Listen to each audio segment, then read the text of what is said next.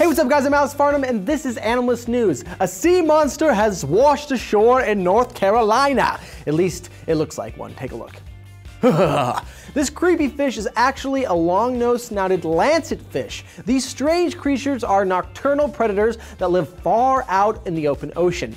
They're so rarely seen near shore that scientists don't really know that much about them. In fact, the only reason researchers think this particular one came ashore is because it was dying. Kind of reminds me of all the oarfish we've been seeing lately. While we may not know much, what we do know is that young lancet fish are hermaphrodites, meaning that they both have the male and the female sex organs. For some reason, however, they seem to outgrow this by adulthood. Their scientific name, Alpisaurus, literally translates to scaleless lizard, which is fitting since these creepy dudes have no scales and are instead covered with pores.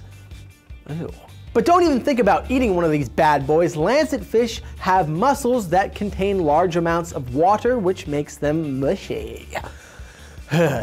Fishermen don't even bother catching them and consider them trash fish because they'll eat bait meant for other fish.